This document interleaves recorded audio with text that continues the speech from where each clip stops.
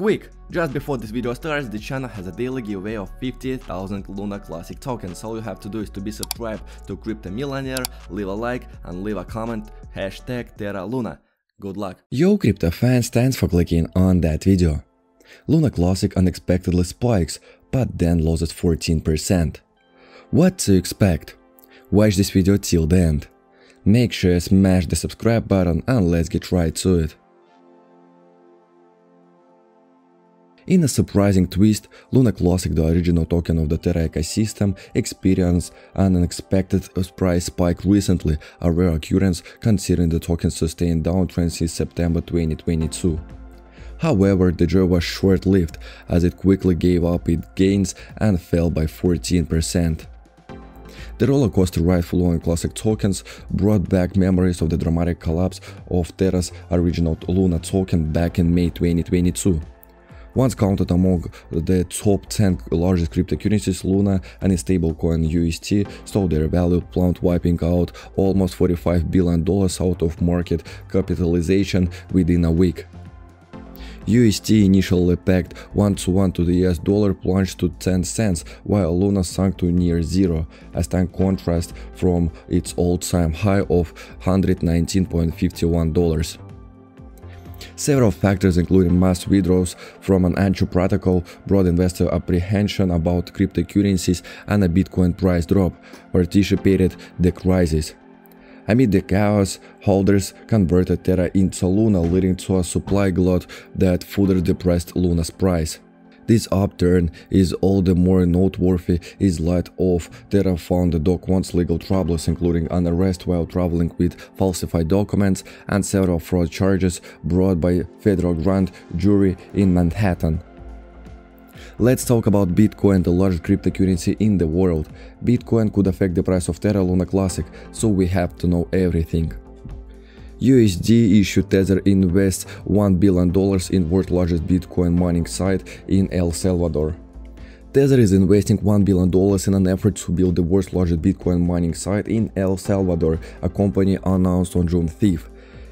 It stated that it had participated in the country's first round of this billion-dollar effort, and that is speak to its focus on investing in renewable energy to support Bitcoin mining.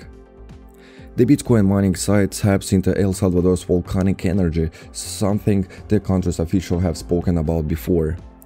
This site will generate 241 megawatts of renewable energy in Metapan.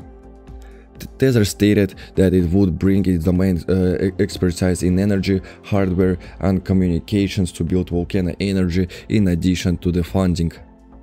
Paolo Ardoino, Chief Technology Officer of Tether, said of the efforts, "We're excited to be among the initial pioneers and renewable energy in El Salvador as the equity investors and advisors." Volcano energy represents one of the most groundbreaking and strategic initiatives we are investing in, and we are looking forward to working alongside Jose Lopez and his team to make El Salvador a global force in renewable energy production. This investment continues Tether's journey in diversifying its strategic ecosystem. Ardoino also said on Twitter that the potential of El Salvador was immense and called it a Bitcoin nation. He also emphasized that the current size of investment in volcano energy is contained, being well within its own excess reserves, so it's not taken from the reserves banking the issued tokens. Tesla seemed to want to have a long-term, sustainable effort that supports mining.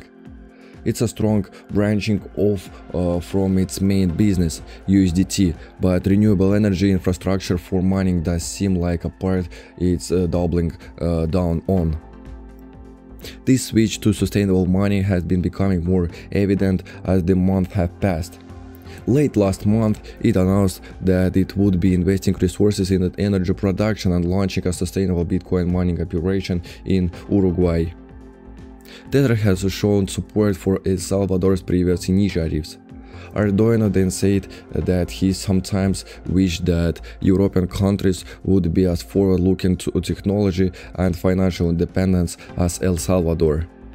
El Salvador has also been making changes to crypto regulation. In November last year, President Nayib Bukele ordered changes to stablecoin rules. This explicitly included it in a bid to make other assets more tolerated in the country. What do you think of it? What's your prediction? Leave your opinion in the comment section. Also, don't forget about daily giveaway where you can win 50,000 Luna Classic tokens. All you have to do is to be subscribed, leave a like and leave a comment #TerraLuna. Things are gonna get real flashy.